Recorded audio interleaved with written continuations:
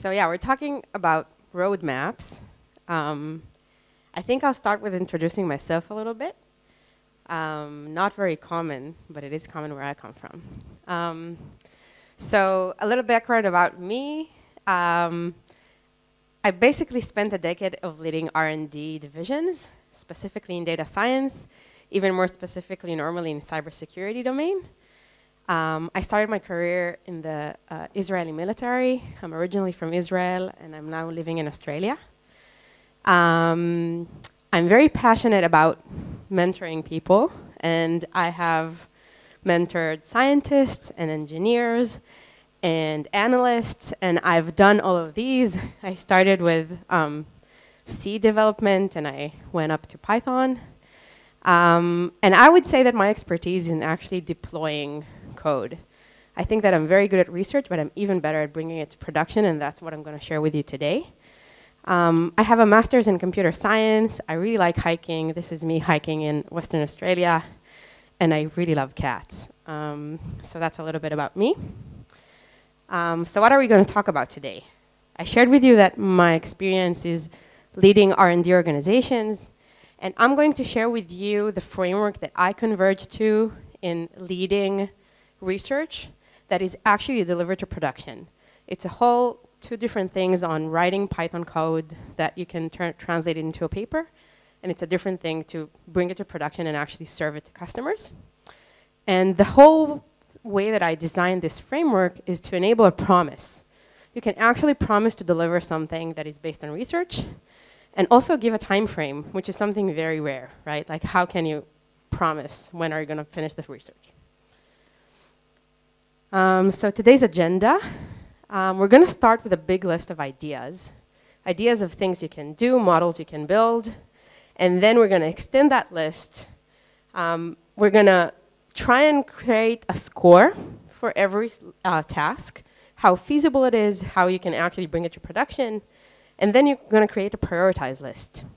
And after you have a prioritized list, we're going to talk about how do we actually do research in a contained, agile way. We're going to talk about agile rituals, what are the timeframes, and you're going to end up with a really good plan on how we're going to conduct research that would actually be code that goes to production. Why is my slides off? Okay. So what does a business need? Let's say you are the first data scientist, the first machine learning engineer in the company, or you're the machine learning team lead, or even the CTO. And you want to build something that you know is based on AI. It kind of needs research, but at the end of the day, you're building it for a business. So let's break it down. Your first step as a machine learning leader, and again, you can be the engineer, you can be the CTO, is to understand what is the vision for the company, what is the vision for the product, and to try and understand how you can transform it into components. Now, each component I would call a single model task. And this is really important because this is going to be the smallest unit that I'm going to talk about. So imagine you're going to have a single model task that is actually translated into business and product. And let's talk about it a bit more. So here I'm going to give an exercise. I've written it down below. Imagine you're working for a digital health company. And they have a lot of data of electronic medical records. And they have thousands of patients, thousands of data points. And essentially, they want to build something that would give value. But the question is, value to who? Who is the company selling the product to? Or who is the end customer? So if you were to ask me, and here I give it at the top, I am the machine learning leader. If I had that type of data, my idea would be to deliver some kind of diagnostic model. I think that would be the most helpful to people. I can take the data, I can understand what is the normal diagnostic for every case, and kind of learn the model of diagnostics. But is that necessarily the best for the business? Okay, not an interactive, okay. For example, I think that this is going to help mankind the most, but it doesn't necessarily mean it's going to sell the product more, because apparently my business is selling to doctors.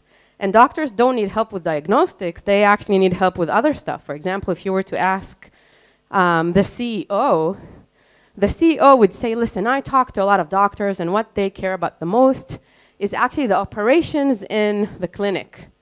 So they're going to give an idea. I want you to write a model that would enable me to replace the clinic's operation manager. This is the idea of the CEO. Okay, and then you go to CTO and you ask him, wait, or them, sorry, maybe her. What do you think would be the best for us to build for the business and to enable the product to our customers? And he got really interested in LLMs. It's the hottest new trend.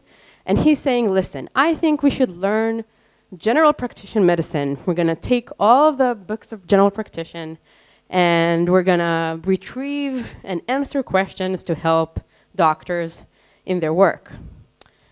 And this is just a few examples, but basically I think you understand the idea of my first step would be to go to every stakeholder in the company, including myself, but others, and ask them, what do you think we should build?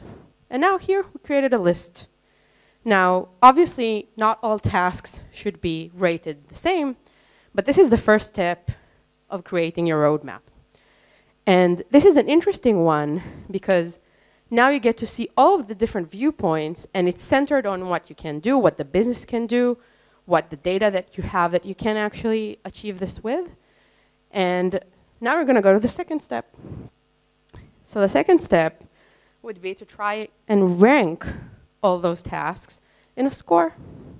So again, I created a kind of list of questions that you need to ask, and you don't necessarily know the answers yourself. You will probably need to go and talk to other people in the business to understand most of those answers, but then you can actually rate those tasks. Now, if you think about the task beforehand, and I should have mentioned it in a moment, these all fit the idea of one model task, right? So customer return analysis, this is one model. Or a diagnostic model is one model. So we have a one model task. And now when we're starting to rate them, I created 5 different scores that I think we can rank each task that will ultimately help us in deciding the overall score. So for example, model development score, which is normally something that you can answer yourself, is how hard is it to achieve a basic model? How quickly can I write a model that does this pretty quickly? But then the second question is, how quickly can I achieve a great model that has amazing performance? Or how hard will it be to incorporate this model in the product? It depends on how many of the other components in the product is already ready for it. For example, let's say that I decided to build the diagnostic model. Do we have an interface ready? Is that something that I need to take into account when I'm thinking of if this research something that is worth doing right now? So all of these are questions we can answer either together with other stakeholders in a company or yourself. But there is something here that I would like to note specifically that I said, I set a different score for model performance measurement. And this is an interesting question, and I had a conversation about this earlier with a friend of mine. Sometimes building a model is really easy, but assessing how good it is really hard. For example, it's really easy to build an LLM and an LLM-based API nowadays, right? But how hard is it to understand if it's actually really good, if it's hallucinating? And then sometimes building the whole system to actually validate that it's correct is so hard that the score would be basically 0. So sometimes when you want to rate different tasks, you need to make sure that, I said it as a differentiator, and again, this is because I'm very experienced in this. This is 2 different questions that would make your task look very different in terms of when you want to put it in the roadmap. So how do you measure success? How do you measure correctness? But there are other questions that you can put it on a scale. For example, you can talk to your product manager and understand the customer value. So you need to make sure that when you're looking at a task, who is my end customer? What do they want? Am I answering one of their pain points or bottlenecks? And time to market, how long will it take to bring it to market? Or what level of accuracy I actually need to bring it to market. And this is a very two different things. For example, let's talk about autonomous cars. I think it wouldn't be a shock to know that autonomous cars exist, right? And they have an accuracy of, I don't know, 99%. But in terms of regulatory, it's not enough. So people have been working years and years to improve that another 1% to actually bring it to market. And I don't know, I've never driven an autonomous car. Maybe you have, and I'm still waiting. So I think the time to market score is really important, because if you're able to build a model and you're able to assess its accuracy, but the customers aren't going to use it if it's not 100% accurate, I wouldn't do that task. So that's another example of a question you should ask yourself and the other stakeholders. And in terms of engineering, again, I gave a few examples of questions, and you can all take a picture of that slide. But I think one of the interesting questions, and again, this is very relevant to LLMs, is do I have the resources to run this model? Because sometimes when you have like a really small company that just started, deploying an LLM-based component isn't that trivial at all in terms of money, believe me.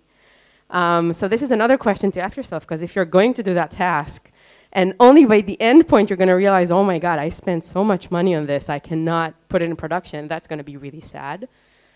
So this is another way to plan.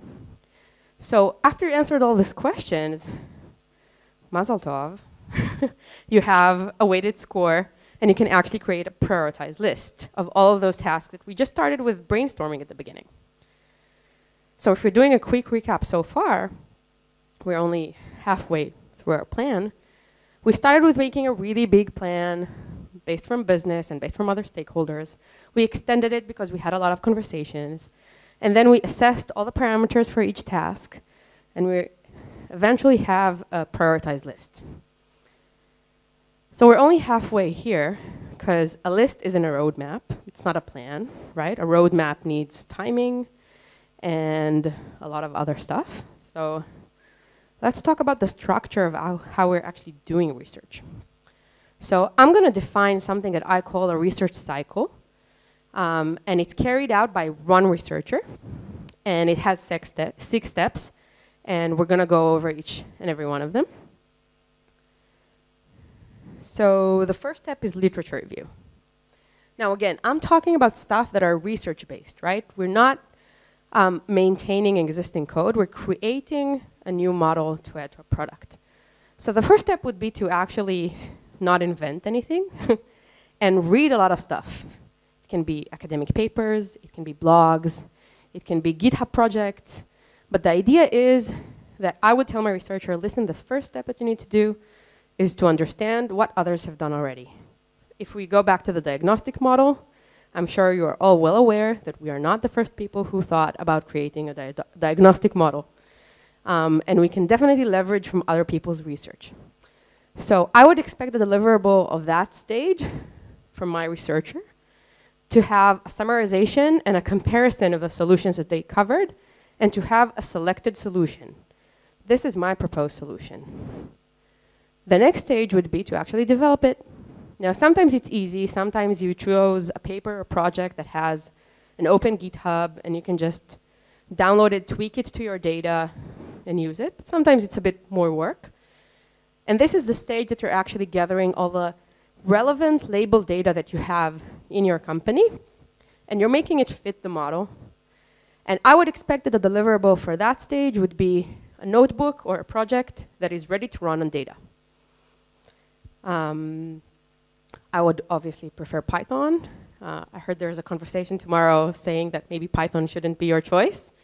But I would prefer Python, which is why I said a notebook. And then the third step would be to actually conduct an experiment, which is basically to take that code and run it. And I would expect the result of this would be the first empirical results of the model on data that is relevant to our company.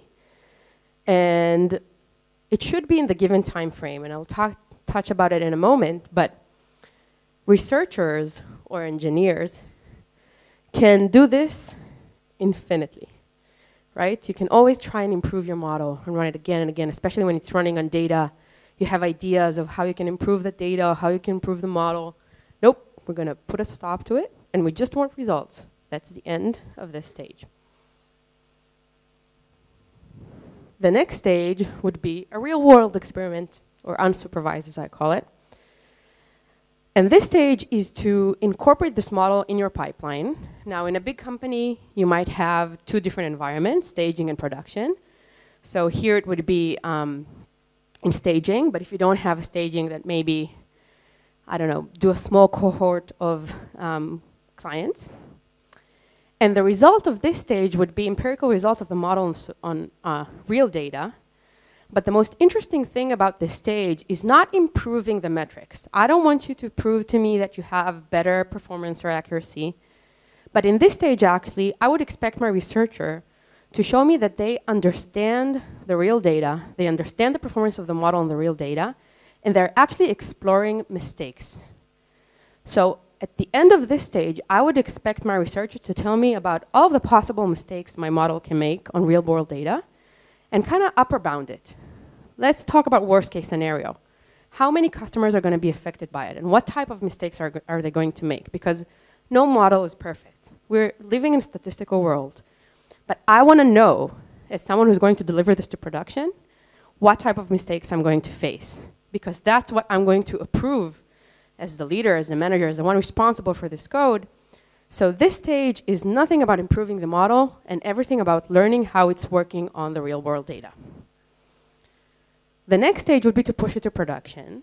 In some companies, it's really easy. You just switch it from staging to production. In some companies, it's not. So it's worth mentioning it, because maybe you need to make some code changes and, I don't know, code reviews and so on.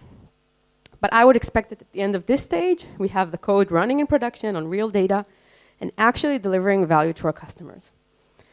And the last stage, which is not least important, is monitoring. When you're delivering a model to production, and you've already done all of this research cycle, you have this amazing analysis of how it's supposed to act, right? This is what we approved. In stage 4, we understand how it's supposed to act and what is a super bound or the upper bound on mistakes. So we can actually create, I don't know, a dashboard or some kind of mechanism to track it in production and to make sure that it's behaving as expected. So I would expect that the last stage of research cycle is actually to automate this analysis in a way that we can keep track on it in production. So this is a quick recap of the process.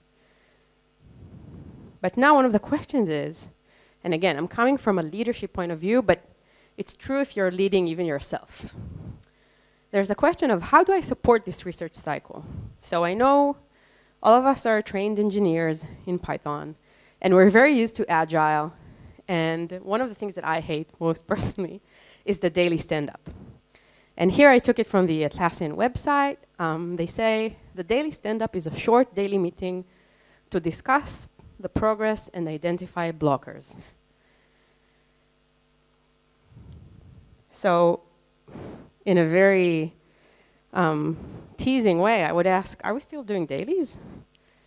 Because one of the misalignments I feel for research is that if a researcher is blocked in this research cycle that I just discovered, that I just covered for you, it wouldn't be solved by aligning it with more people. Like, their problem isn't alignment.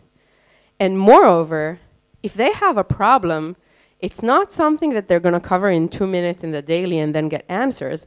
It's something that they need to share full context because they're actually stuck in a major question in research. And those types of problems don't occur daily. I would say maybe they occur like weekly. But as a researcher, sometimes like the difference I have from yesterday to today is that I wrote a really meaningful one line in Python. That's the difference. I would have nothing to talk about in the daily. So I would argue that we need to adjust it a bit. And I'm offering alternative rituals.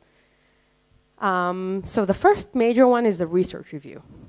And the whole idea here is to give the researcher an option to showcase the work in full context.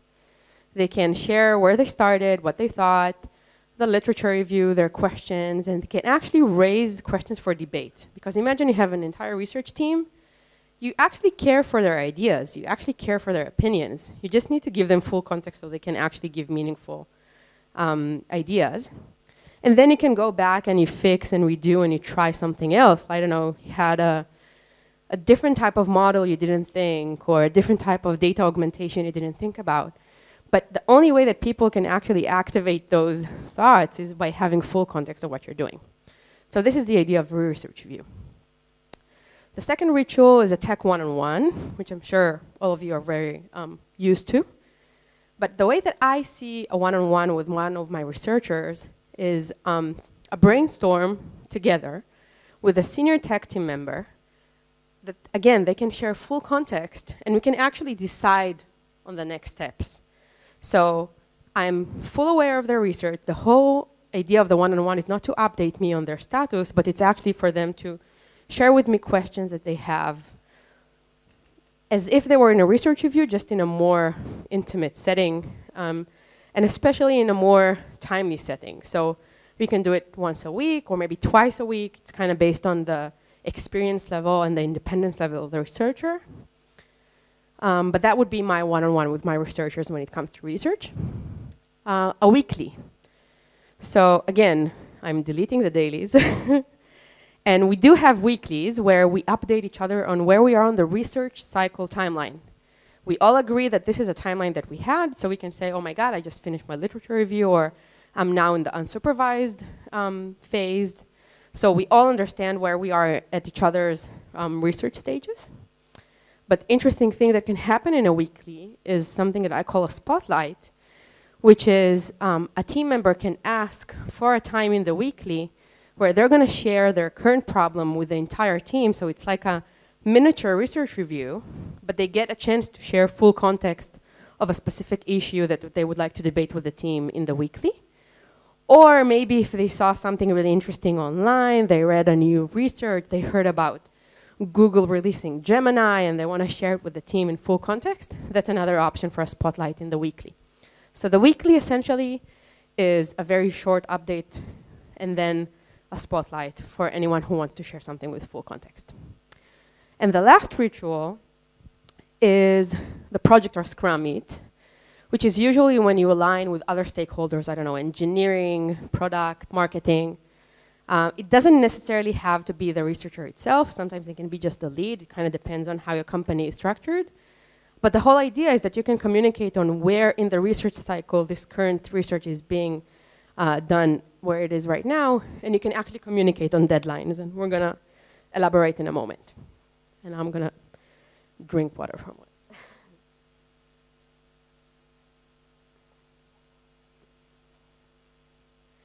So let's incorporate the rituals in the process of a research cycle. As you can see, I'm building it, right? So at the end of the literature review, I would just review the deliverable on a tech one-on-one. Same as for the develop proposed solution. This is just running, just writing the code. This is another tech one-on-one. But the first event that is research review is after the lab experiment. This is the first time a researcher would actually share their entire research with the entire team. So they can give full context, they can give the model that they chose and why they chose it, and the actual results on data that belongs to the company. And this is the first time that people can actually talk and give ideas on the research.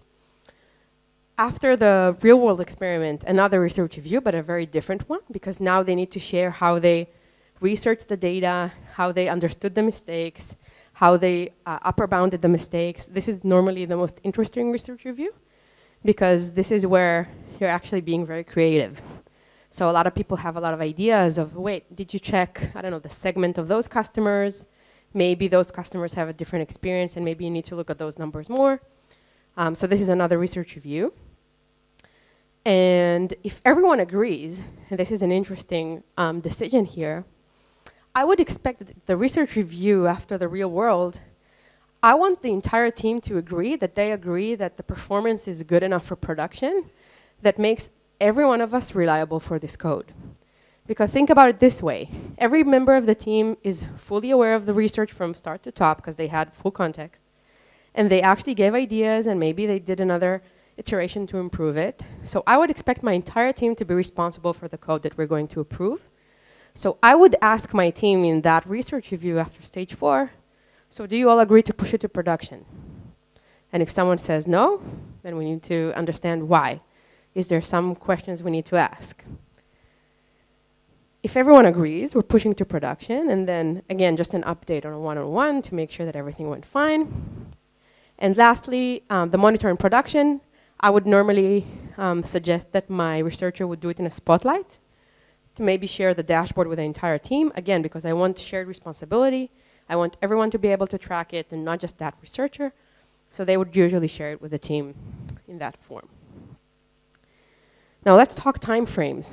So we have stages of research. We have rituals to support that research. Now let's talk timeframes. So as I mentioned earlier, a trained researcher will normally strive for perfection. And I'm sure you've all had it before.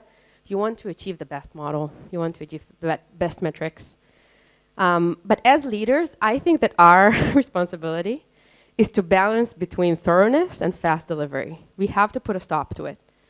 And I put here one of my favorite quotes, which is, "Done is better than perfect," by Sheryl Sandberg.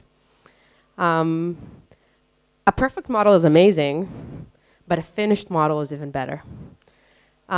So the whole research cycle framework is designed to promise the delivery of value.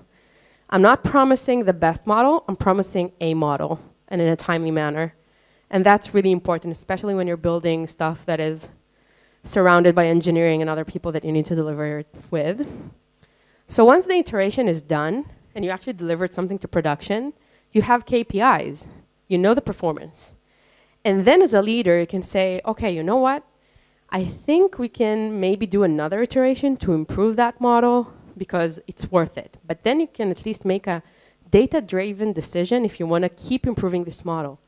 Because it's already in production, it's already delivering value, and then you can compare it to other tasks that you have at hand and see if it's actually worth it to try and improving this specific model.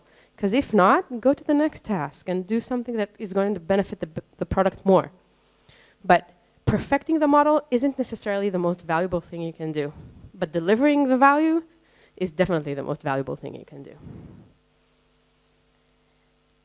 So if I'm incorporating timeframes, and again, I'm just putting an end. I'm just telling them, listen, this is not perfect. And I see a lot of shocked faces. So here I gave an example. Again, this is just based on my experience. This generally describes a senior researcher timeline. Maybe in a junior researcher, I would expand it a bit. So actually, one of the biggest chunks would be the literature review.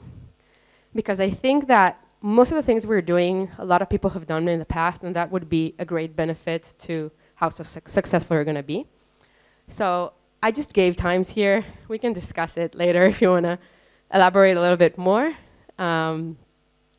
But the idea is that I believe that you can start with an idea and finish it in production in 7 weeks. It's not going to be the best model, but it's going to be done. And then you're going to have KPIs, and you're going to have an idea if you want to improve it or not. So 7 weeks of one researcher. And if we're circling back to our prioritized list, now we can actually assign open research cycles to our researchers based on their expertise and independence level, and take it from our prioritized list. And then magically, you're going to have a list of all the tasks that your team is going to do. And you can actually communicate with all of the other stakeholders in the company. When are you going to deliver it? Exactly what are you going to deliver? You can talk with engineering and QA and marketing. Because you know you're going to have a model in production in 7 weeks. We can talk about the metrics once we have a first model and what we can expect for the next iteration. But you're going to have it in 7 weeks in production. And now we actually reach the finish. You have a roadmap or a plan for your team. You know exactly how we're going to deliver it. And that was me.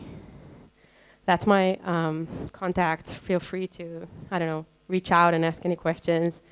And I hope you found it really helpful. I find it really helpful for me. And thank you so much for listening to me.